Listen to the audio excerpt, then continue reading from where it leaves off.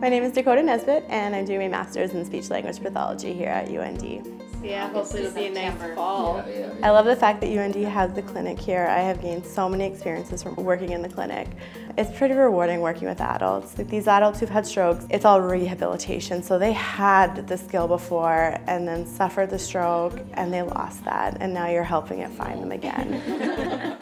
So they're using the iPad, they're using words, they're using gestures, and then they come up with what they're trying to say. And it's like, yeah, you got it, like that was right.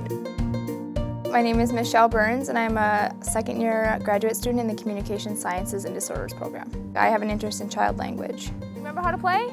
A typical session is playing games and incorporating your targets. So right now I see a kid with articulation deficits, so we just play games and focus on their sounds. Pink, pink, pink. A lot of parents will stay and watch and ask questions so they can follow through at home. And I feel like when you work with kids, that's where you hear about the most progress. Like they'll thank you and tell you that they're making progress at home and they can see a difference. And when they get it and they're old enough to understand that they're getting it, that's exciting, yeah.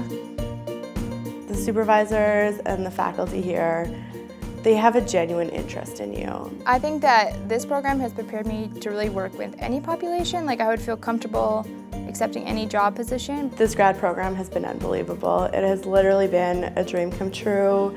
I finally feel like this is what I'm meant to do, and it's really nice to have that feeling. Like this is going to be my career, and I know that I'm going to be successful at it because I have the background knowledge and experience coming out of UND.